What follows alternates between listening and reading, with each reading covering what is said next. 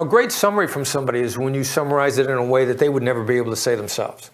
The story in the book is when I got my son to change the way he was playing football. And he was a lineman. And linemen are great football players. It's a very blue-collar skill, kind of a combination of a hard hat construction worker and a NASA scientist. Because they got to hit things. They put their heads down. They crash into stuff. And the stuff they're trying to crash in is trying to get away from them. So it's like trying to shoot a missile with another missile. A football lineman is a very complicated job. And as a quarterback, I never appreciated how complicated the job was because they just did it. And they moved him from lineman to linebacker. And he went from being told to hit everything he saw to get out of the way of everything. You know, only hit one thing, it's the guy with the ball, everything else you duck. He wouldn't do it. And the other way you know you're wrong is when you're trying to explain something to somebody and they look at you and say, "You're right."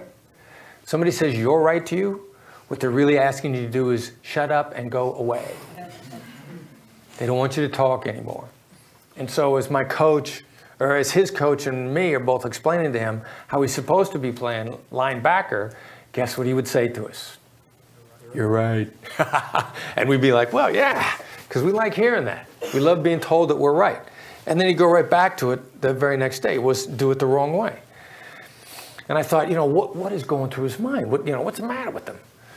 And finally, I took him off to the side one day and I said, "You think that dodging a block is unmanly. You feel like getting out of the way of somebody who's trying to hit you makes you a coward." And he got real quiet for a second, and then he said, "That's right." And he started ducking blocks the next day. And he told me the other day, because we talk about this a lot, he said, "You know, I never would have been able to explain that for myself. Until you said it, I didn't know it was true. And never in a million years would I would have thought doing it was acting like a coward. But it was absolutely what was driving me."